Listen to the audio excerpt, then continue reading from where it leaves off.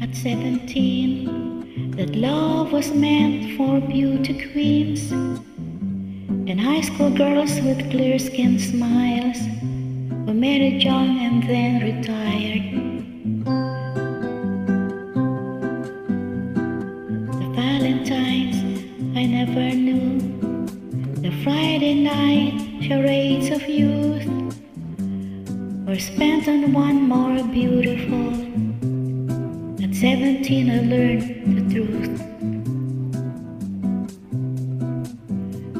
And those of us with raw-based faces, lacking in the social graces, desperately remained at home, inventing lovers on the phone, who called to say, "Come dance with me," and murmured vague obscenities.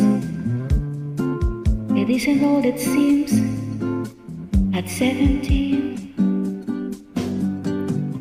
A brown-eyed girl in hand-me-downs, whose name I never could pronounce, said, "Pity please the ones who serve, they only get what they deserve."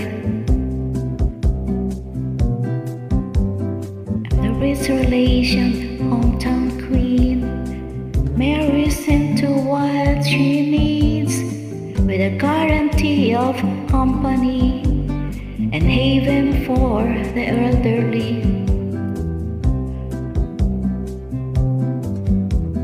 Remember those who win the game, lose the love they sought to gain, and the ventures of quality and dubious integrity.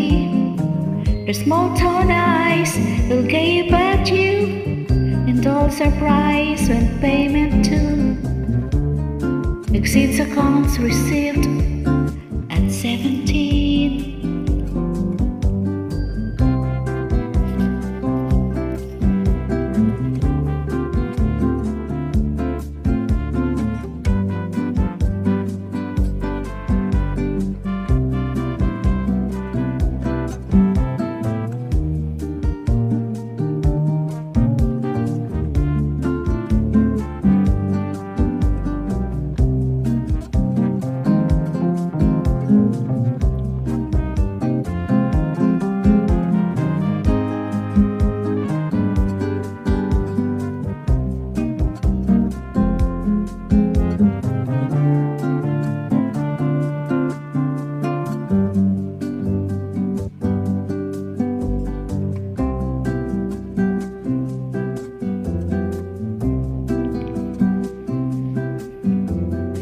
Those of us who knew the pain of Valentines that never came, and those whose names were never called, and choosing sides for basketball.